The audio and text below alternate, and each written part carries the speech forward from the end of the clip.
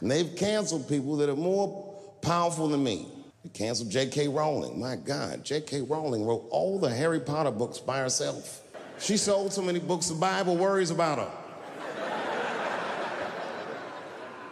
And they canceled her because she said in an interview, and this is not exactly what she said, but effectually, she said gender was a fact. And then the trans community got mad as shit. They started calling her a TERF. I didn't even know what the fuck that was. But I know that trans people make up words to win arguments. So I looked it up. TERF is an acronym. Stands for Trans Exclusionary Radical Feminist. This is a real thing. This is a group of women that hate transgender. They don't hate transgender women, but they look at trans women the way we blacks might look at blackface. It offends them. Like, ooh, this bitch is doing an impression of me. Okay, that was Dave Chappelle. Very short clip, but he made his point. I've heard the saying before that trans women, especially when it seems like they're making a mockery of what femininity is, or what womanhood is, or what girlhood is, that they're basically just playing all these the stereotypes that I thought the left was fighting against. Dylan Mulvaney or whatever is a really perfect example of that. Day one of being a girl, and I have already cried 3 times.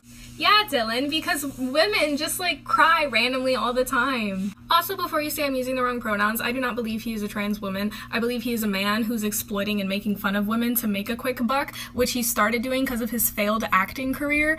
You know what women also do? We all hike in high heels because there aren't women's hiking shoes. We only have heels. That's the only shoes they make for women. So weird. Oh yeah, we're scared of bugs and we giggle like an idiot. Don't believe me? Look at this woman doing it. My hiking heels. I love them. Okay, come on.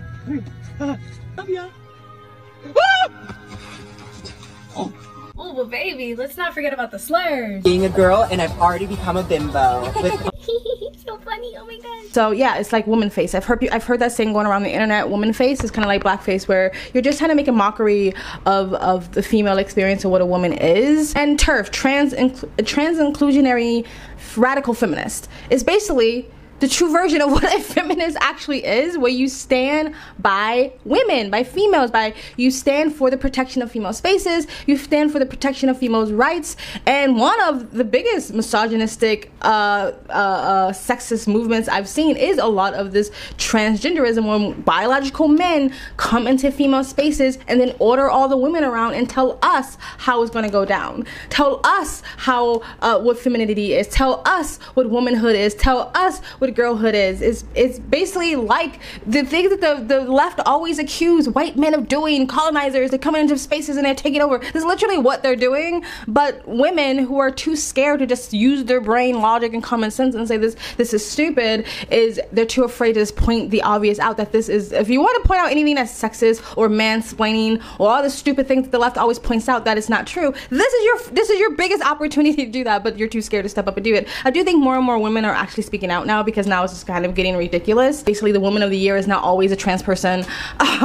There was Abba and Preach did a video about how like there was a female only like recruiting, like job recruiting fair, and all these men went and just identified as non-binary, and because of the rules that the left laid out, you can't question it. You can't question their gender, their sex, their gender expression. How do you know? So you can just say I'm non-binary, and you can go to whatever female spaces, protector spaces, the spaces that feminists the decades ago, the first wave of feminists fought for. Career conference for females in tech was taken over by male attendees.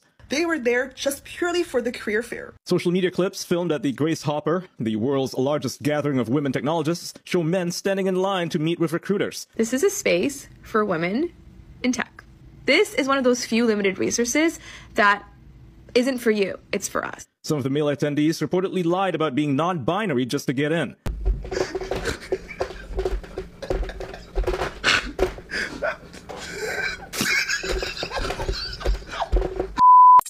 Yeah, it's idiocracy at its best. But anyway, guys, tell me what you think of this video in the comment section below. Do you agree with Dave Chappelle that, especially when it seems performative, trans women, when it seems like they're just making a mockery out of femininity or womanhood, do you agree that it's kind of like blackface, or do you think that's an overreach? Let me know in the comment section below. Please like, comment, subscribe, hit that bell to get notifications when I do upload. All of that really does help with the algorithm, guys. You can donate, it helps keep me on this platform, and you guys have an amazing day. Bye. And they've canceled people that are more powerful than me. They canceled J.K. Rowling. My God, J.K. Rowling wrote all the Harry Potter books by herself. She sold so many